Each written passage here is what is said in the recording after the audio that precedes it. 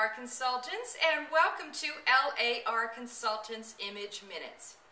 Today we're going to talk about building your professional jewelry wardrobe.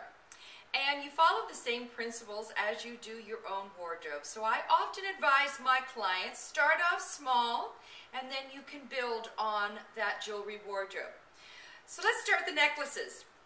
These are three very distinct necklaces that you can start building your wardrobe with. Now we're going to work with gold. You can do the same exact thing with silver if silver is better for you. A nice gold collar piece, triple strand of pearls, really beautiful with open neck blouse or suit, and then a very simple strand of pearls also.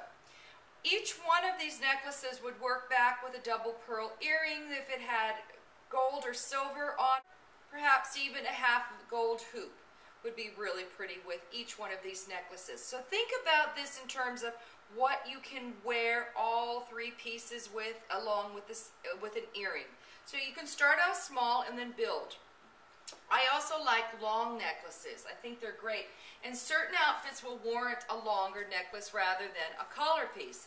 This is how I like to store my long necklaces, on a belt hook. Yes, you can find these in container stores, and this has rubber around it, so it protects the necklace as it's folding over.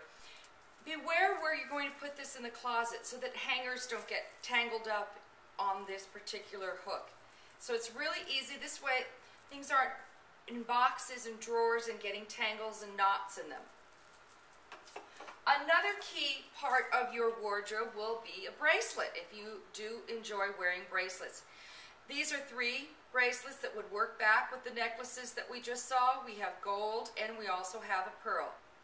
Be aware of any bracelets that jingle and jangle, especially if you're in a cubicle situation. You don't want your cubicle mate to be just being driven crazy from a jangling charm bracelet all day long. And last but not least, we're going to talk about the watch. Yes, in a very professional setting, you want to keep your watch very professional looking. Metal band or leather band.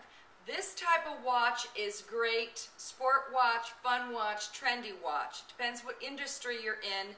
If you're wearing a business suit every day, this would not be the watch you would want to be wearing. You want to wear something simpler and more elegant. And also, on a watch, be aware when you're going out, if you're dressed up, cocktail party, cocktail dress, evening dress, you don't want to be wearing a daytime watch with a formal outfit. It will really, really kill the look. So I hope those tips have helped you today about building your professional jewelry wardrobe. And come visit us at www.larconsultants for more tips and fashion tricks.